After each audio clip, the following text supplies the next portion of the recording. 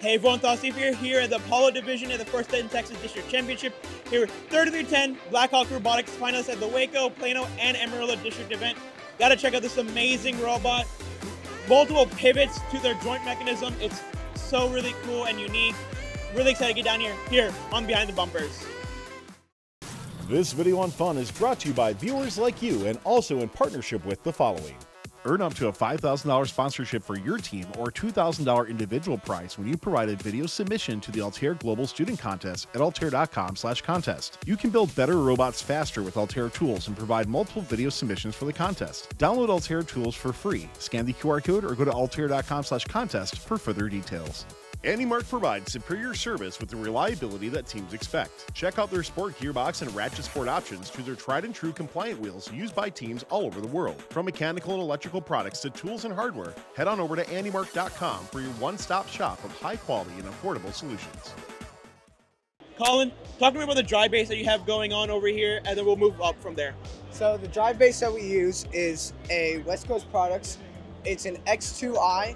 So the gears are inverse, and we use the whole robot is X44 motors except for the drive base. The drive base is one X44 and one X60 Krakens for each one. So the X60 is the drive motors and the X44 are the steer. We also use L1 gear ratio because while it is slower, it is more precise.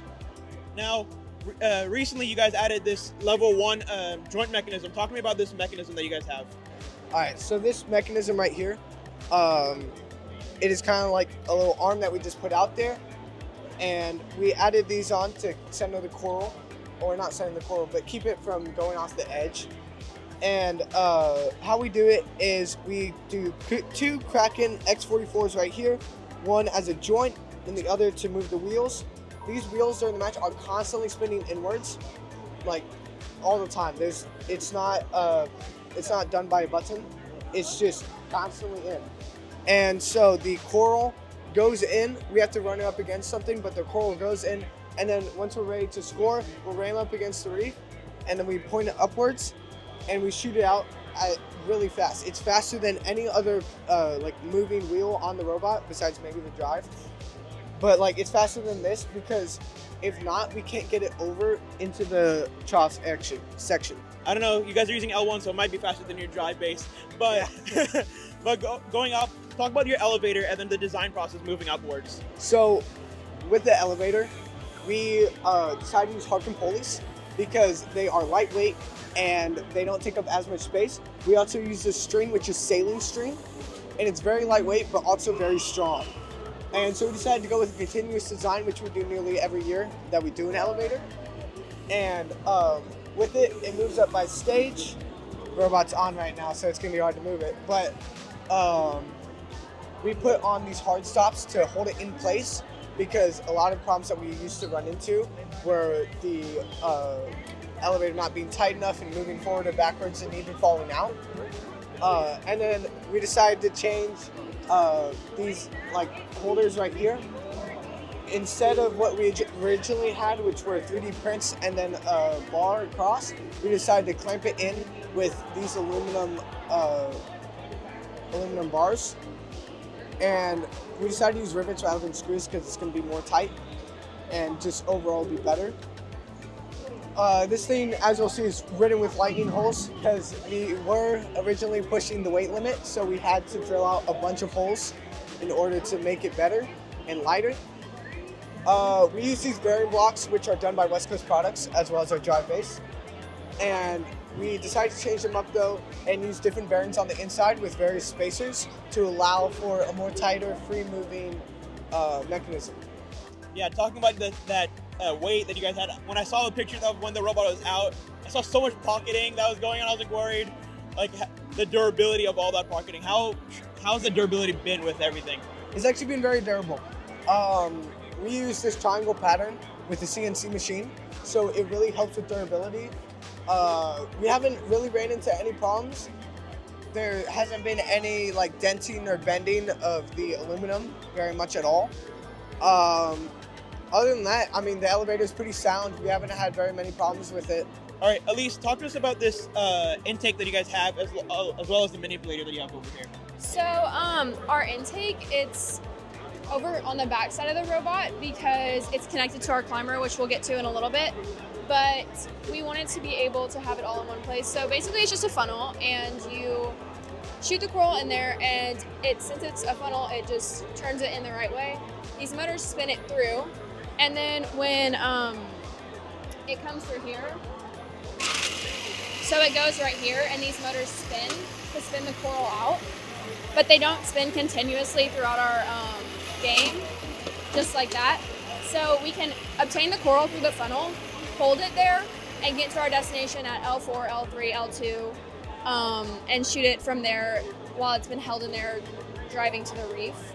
We use an X44 motor to get these wheels to spin, and it just goes straight on through, and the elevator lifts this piece up. So on our coral scorer, we originally had it set at a 25-degree angle, but this angle was not as efficient to score on L2, L3, and L4 because their L4 is obviously like this, and L2 and 3 are like this. So we adjusted it to a 35-degree angle to allow for more efficient scoring on all levels and have better results in our matches.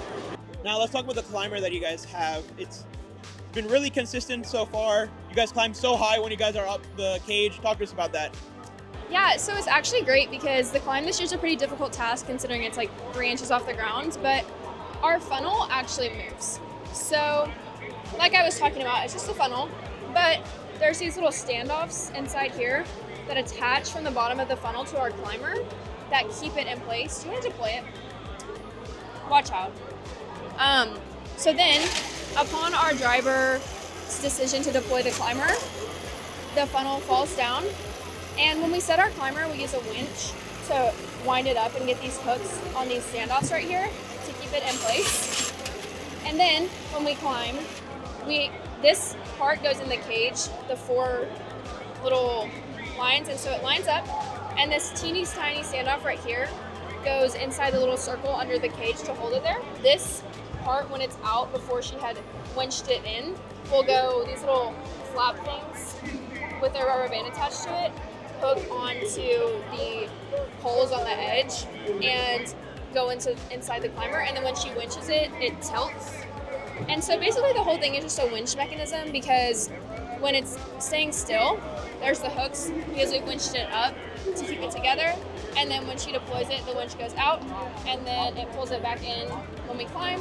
And also when the robot's disabled, we have a ratchet inside here, which is not on right now, but when it's disabled, we hold a ratchet in there to keep it in place from deploying when we don't want it to deploy.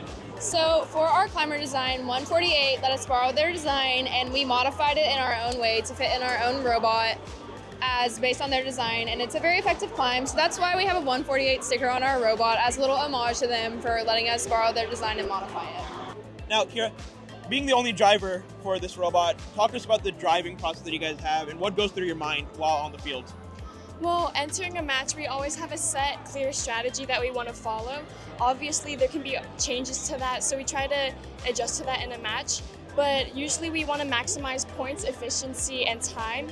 So what we'll do, we have 1 driver / operator and 2 human players, so that let's say there's defense, we can go to another source or the other. We're always looking at the time and the scores that we have, so like what if we need to change our strategy to get more ranking points, or if we need to score L4 instead of L3. So that's what goes through my mind. We're always trying to improve on it. Our coach always says slow is fast, fast is smooth. Now, being that the only driver, that means you also operate the robot as well. What autonomous, automated features that has really benefited you before we hand it off to programming? So we have a state machine, which Daniel will talk more in depth about. But what happens is if I'm going to get a coral, I can tell the robot which level I'm going to score on next, and it'll stay at that level until I change it.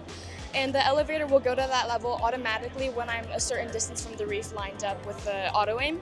Well, like we mentioned earlier about the programming, let's hand it off to Daniel. Talk about the program that goes into this robot that helps Kira on the field. The most important software aspect we have about this robot is the limelights we have at the front of the robot.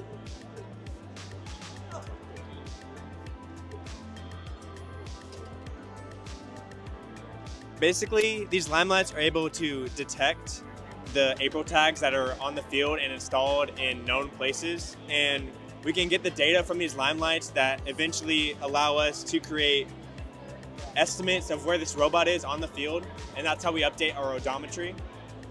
This accuracy in our odometry allows us to use auto-aligning. This helps us be more optimized when scoring coral because we've measured these limelights to be the perfect center away from the April tag on the reef.